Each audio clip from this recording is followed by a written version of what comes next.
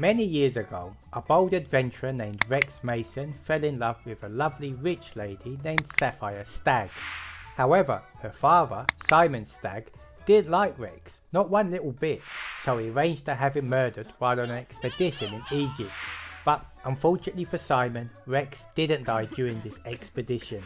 In fact, he became reborn in a brand new body, but only because he came into contact with a strange ancient orb which magically transformed him into an elemental being that was one part amazing and one part ugly.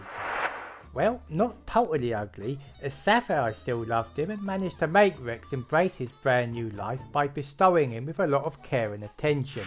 Until years later, when her father was murdered by unknown forces. But was it Rex? Did Rex kill Simon over his transformation? And if he did, why did he wait so long before he enacted his revenge? That's what Batman, Superman, Robin and even Jimmy Olsen tried to find out in this particular episode of The World's Finest, which in my opinion was a pretty decent read.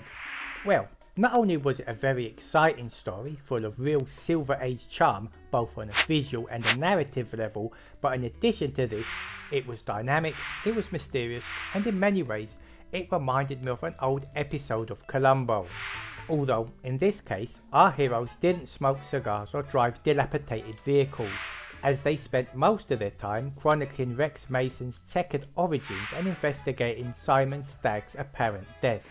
Yes, that's right, I said apparent death, because I don't think the evil sod's actually dead. If anything, he's probably faking it just to make Rex look bad. I still like this story though, as it was a really great adventure that was easy on the eyes and even easier to follow. So easy in fact, that the ending really took me by surprise.